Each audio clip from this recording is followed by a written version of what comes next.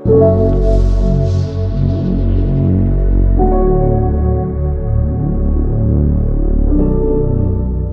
guys, it's Diego and Todd here from Harcourts Northwest, and welcome along to a bit of a lockdown September 21 update, okay? Hey, obviously, I'm not going to go into the ins and outs of COVID lockdowns, but it does have a serious effect on the market. Like, just for a quick example is, last year in a September COVID lockdown-free month, we are over 500 sales in Waitakere City. There's just been a little over 200 this year in lockdown. But having said that, you've been pretty busy, Diego? Yeah, lockdown, well, I mean, September was pretty much the old level 4, wasn't it, more or less? So, yeah, overall, I can see that a lot of agents still sold listings. There was a lot of off-market sales, especially with the land and developers. They've been very active. At the start of lockdown, there was a lot of sales for people that saw the property pre-lockdown and then they end up buying it. And the smart vendors, they sold during the lockdown, because at the moment what we're finding, there is a lot of properties coming on the market or about to come on the market, or they've come on the market. So buyers got a lot of options, but I think the biggest influx of listing will come when level 2 arrives. So if you're a smart vendor and you're ready to go, you go now, because in a few weeks it'll probably get tougher. Yeah,